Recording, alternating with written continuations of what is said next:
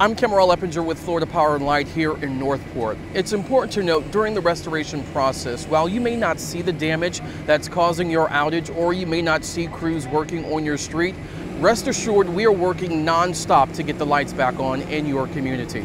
Take a look. Damaging winds from Hurricane Milton snapped this pole in half, knocking out power to multiple customers in this neighborhood. This damage is obviously visible in this immediate area, but unfortunately, it's causing outages for customers throughout the neighborhood who may not even be aware of this issue. Crews will now have to dig up this old pole and replace it with a new one and reattach it with new equipment. Once that's done, crews will then have to re-anchor the new pole. We thank you for your patience and know that we won't stop until every customer is restored.